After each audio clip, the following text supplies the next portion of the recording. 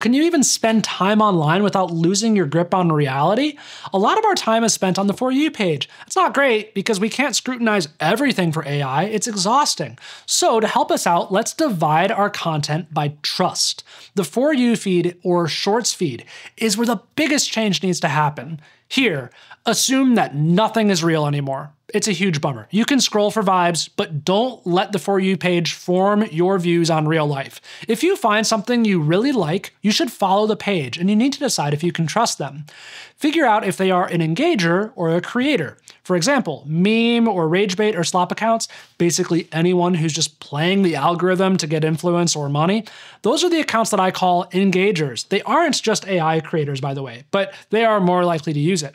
Creators, like artists or musicians, teachers, and a lot of influencers rely on authenticity for engagement, so they're a bit less likely to use AI, or at least they should be honest about it. So vet creators. I vet them all the time. That's my thing. And when I do it, I don't just look at one photo or one tweet or a single video because AI can get lucky.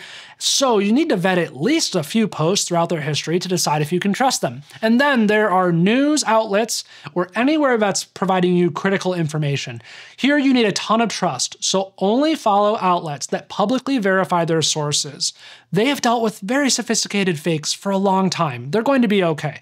I won't make recommendations, just don't follow outlets that report AI stuff like it's real, and you don't have to love their opinion pieces. When you think about it that way, it's clear the best thing to do is to be online less, but the second best thing to do is to switch from the For You page to the follower or subscriber pages. All of the platforms have these. They just don't want you to be there because it's healthier and less profitable for them. Take it easy on yourself, though. That's the main thing I have to say. Like, individual actions can only do so much. We really need regulation or platform-wide changes to really address these problems. So in the meantime, put your phone down more often, and when you pick it up, just be mindful.